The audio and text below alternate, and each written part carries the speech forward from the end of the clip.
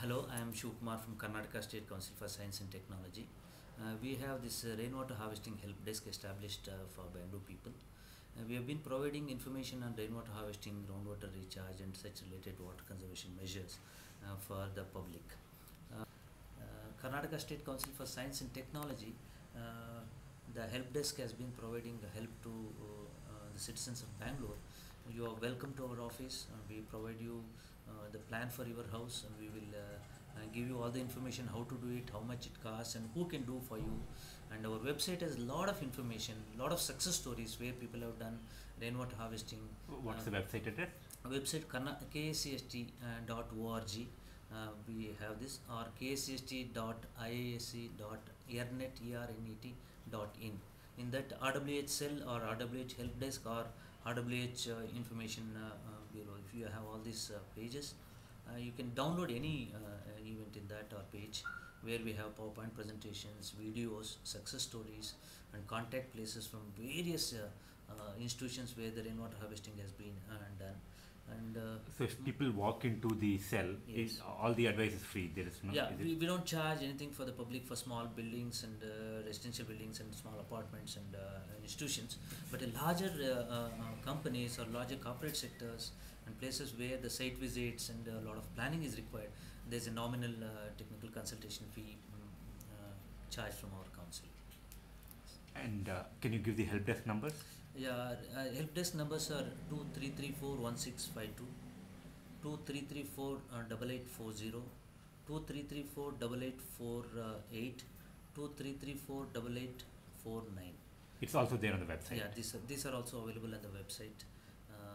You can avail the facility, and it's available from 9 to 5:30 Monday to Friday. This facility is available. Anybody can walk into our office in Indian Institute of Science after Malleshwaram, before Yeshwanthpur. We have the office. Different kinds of filters. Can you explain a little bit about this? Is a sand bed filter, it says. Yes. How does it work? Rainwater comes from the roof. It enters into this filter, and it then the filter water goes to the sump or over a tank. This one is simple for residential site. This one is for leaf spread for rainwater harvesting. So It separates the leaf from the rainwater and then rainwater goes to the down, and it filters it. It can collect to the it can goes to the sump or over a tank. This one is leaf spread. and on this side you have a pop-up filter. It's a different kind of filter. Yes, sir. This one is 3-inch dia. This one is 4-inch diameter. This one is for 1000 square feet residential site. This one is 1000 square feet and above residential site. Rainwater harvesting cell, what do you call, help desk, was established in November 2009, and it is being funded by BWSSB and taking care of BWSSB itself. And we are this institution or this help desk is headed by Dr. Kumar, the principal investigator and the executive secretary of our institution, that is KCST. And we are 4 engineers working here. We are extending help for all the people in Bangalore, residents of Bangalore in particular, regarding rainwater harvesting, all the techniques of rainwater harvesting or the practicalities, whatever the people want to know about this. They keep calling us on the phones here, and we receive their calls, and we keep answering to their queries. And along with that, we are also planning. We have a set of plans and structures for working out rainwater harvesting projects in Bangalore. Now that we are carrying out projects in BWSSB service stations all over Bangalore, we are done with the west, north, south divisions of BWSSB service stations. In particular, we are concentrating on this service station because in each constituency or in each area what you do, people usually go to BWSSB office to know about rainwater harvesting. So there we do this demonstration about rainwater harvesting, and so we are doing rooftop harvesting there as well, and surface rainwater harvesting. So people whoever wants to incorporate rainwater harvesting in their houses, they come to these BWSSB stations, take a look at it, and they'll get to know what exactly is it. So one more project what we have.